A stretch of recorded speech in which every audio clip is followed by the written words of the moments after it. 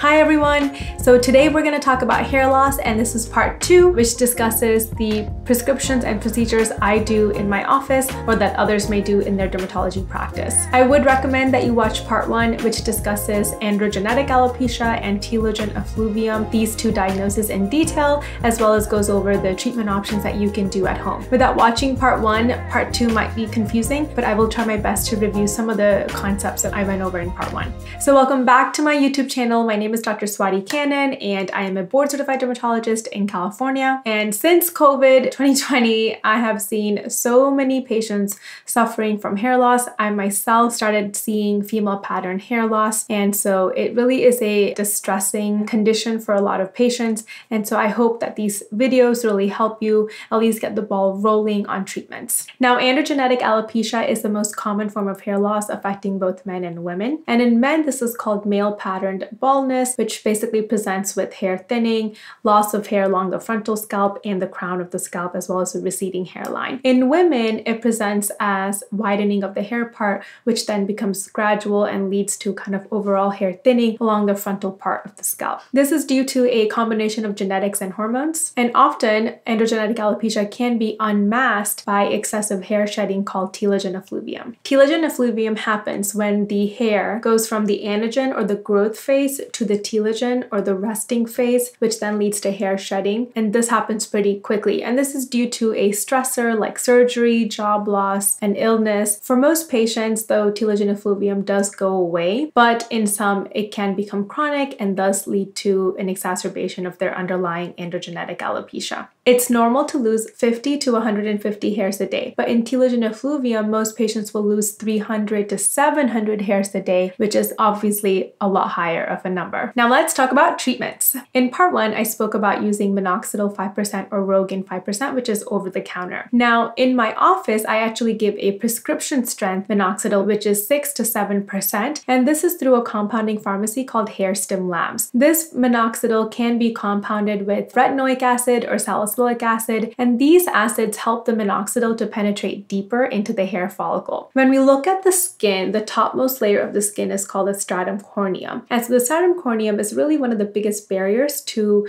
penetration of topical medications. And these acids thin the stratum corneum, thus allowing the penetration of minoxidil deeper into the hair follicles. We can also compound minoxidil with other topical medications that I will go over in this video. We often combine multiple treatments to treat hair loss, but minoxidil really is the cornerstone of therapy, and so everything else is an adjunct to minoxidil. One of the things that we can do also is microneedling plus minoxidil. So there have been studies that show that microneedling plus minoxidil is much more effective than minoxidil alone. And this makes sense because microneedling creates tiny little injuries into the skin, and that allows the minoxidil molecule to go in deeper into the hair follicle, thus exerting a better effect. And this is very similar to laser-assisted drug delivery that we perform for scars, acne scars, and other things where we create channels into the skin to allow better penetration of these drug molecules. The derma rollers that you can buy at home, those don't count. The microneedling injury that we create is actually 1 millimeter to 1.5 millimeter deep, because that's how deep the hair follicles are. The derma rollers that you can buy off of Amazon, they do not go that deep. And what they do is that when you're dragging them onto the skin,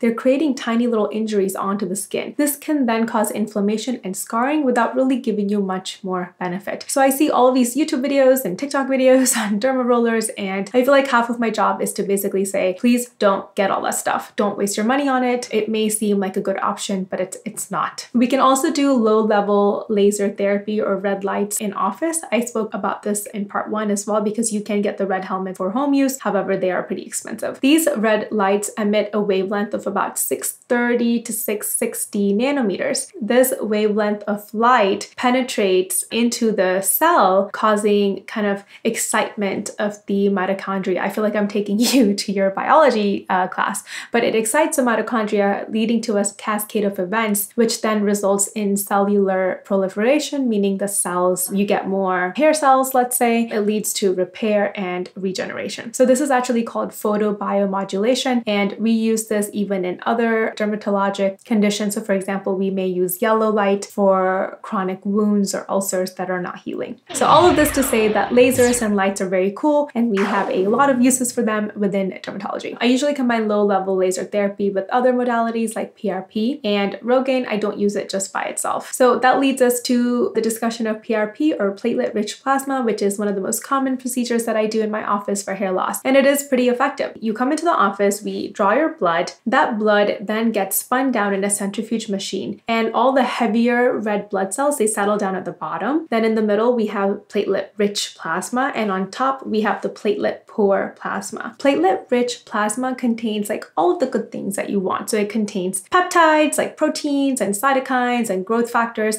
that help with cellular regeneration and repair. And it doesn't contain any of the pro-inflammatory molecules like heme. Heme is in your red blood cells, which can be pro-inflammatory. So it doesn't contain any of that. So we then take out the platelet-rich plasma from the tube and inject it into the scalp. Now it does take a series of 3 to 4 treatments spaced every 4 to 6 weeks to really see an effect, and you won't even notice a difference until several months after your last PRP treatment. So you really have to be patient. Now most studies show that you need at least 3 PRP treatments to see a difference. If you only do 1 or 2 treatments, you're not going to see any improvement in your hair loss. PRP is cosmetic, it is not covered by insurance, and so it can get expensive for patients who are budget conscious. You continue to have hair loss because we can't always fight the hormonal influences controlling hair loss. So you may need maintenance treatments with 1 PRP treatment every 3, 6, or 12 months. And everyone's different, so we have to tailor these therapies to you. So let's move on to prescription medications. For men, we use 2 main oral medications, finasteride and dutasteride. Finasteride is commonly known as Propecia, which is the brand name. And there is a lot of controversy on finasteride, and rightfully so. Finasteride is actually used for prostate gland enlargement because prostate gland enlargement is also caused by a response to DHT. DHT is dihydrotestosterone, and as I discussed in part 1, it really is a leading cause for hair loss. So finasteride blocks the 5-alpha reductase, which is the enzyme that converts testosterone to dihydrotestosterone.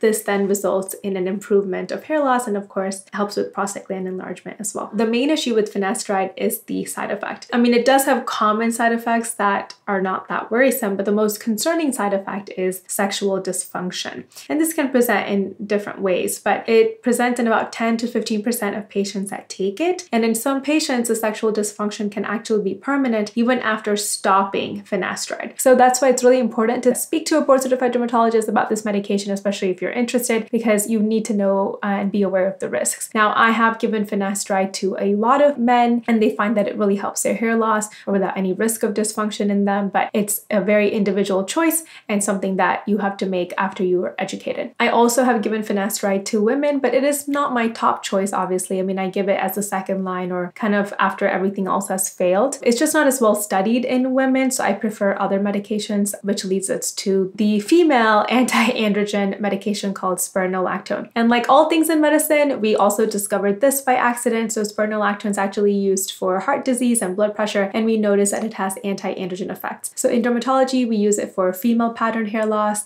we use it for hormonal acne, and for polycystic ovarian syndrome. For hair loss, we often need a higher dose of spironolactone at about 200 milligrams, but I don't start at 200 milligrams. I start at a much lower dose at about 25 to 50 milligrams, and then I slowly increase as the patient can tolerate. The main side effect from spironolactone is orthostatic hypotension. This means that the blood pressure lowers, and so when you stand up from a seating position, you kind of feel dizzy. So if patients have this, obviously we can't increase the dose, or we just have to discontinue the medication. The other side effects include breast tenderness or menstrual irregularities, but that's not very common. And then the concerning side effect from this was the fact that it can alter potassium levels. But we have recent studies that show healthy young women don't really get an alteration in their potassium levels on this medication, so it's relatively safe. Now, in some women, I may still check potassium levels before and during treatment, but honestly, I have never really encountered any issues in this arena from spironolactone. So remember when we were talking about the minoxidil pill formulations, while we can also compound minoxidil or Rogaine with topical finasteride and topical spironolactone, and this can be pretty helpful without all of the side effects that come from oral medications. Obviously, topical formulations of these medications, it's not going to be as helpful as the oral pills, but for patients who want to try the topical, I think it's definitely worth trying. And I also compound this through a pharmacy called Hair Stem Labs,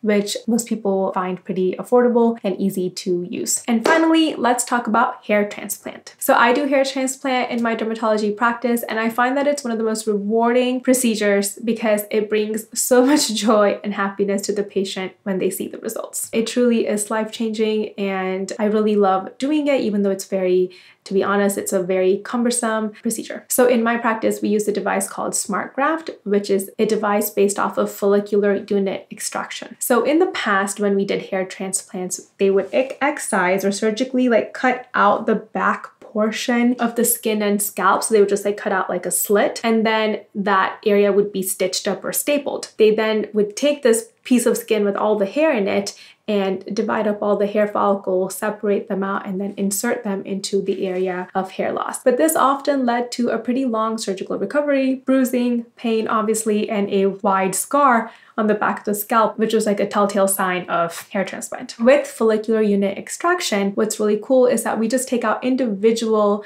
hair follicles, follicular units of 1 to 3 hair follicles, and we spread them out throughout the back of the scalp. These hair follicles then get further divided. We then make slits into the area where there's hair loss and insert these follicular units into those slits. The nice thing is that because the extraction sites are so tiny that the resulting scars are pinpoint, which then blends in a lot easier, the recovery is a lot faster, and there is barely any scars that indicate that you had anything done. And that's what we do now. I do combine hair transplants with PRP on the same day, and that's because PRP helps with repair and regeneration. I also recommend that patients continue their PRP treatments either every 3 months or every 6 months, just as a way to protect their investment. That is it. So that's an extensive review of hair loss and treatments that you can do at home and treatments that we provide in a dermatologist office. Because hair loss is so complex and we have so many different types of treatments, the discussion can be pretty long. So hair loss appointments in my office always take a long time. Now, some of the treatments like spironolactone and finasteride, they can be covered by insurance, but most of the other treatments are considered cosmetic. Insurance companies don't think that androgenetic alopecia is harmful to your health. So while I think it can definitely be psychologically distressing, they do not deem it to be harmful, and that's why a lot of these treatments are not covered. Thank you so much for watching. If you have any questions or concerns or comments, please let me know below and I will respond. I hope you guys have a wonderful day, and don't forget to hit the subscribe button so you can stay tuned for any new videos that I make on skincare and within the field of dermatology. Have a wonderful day.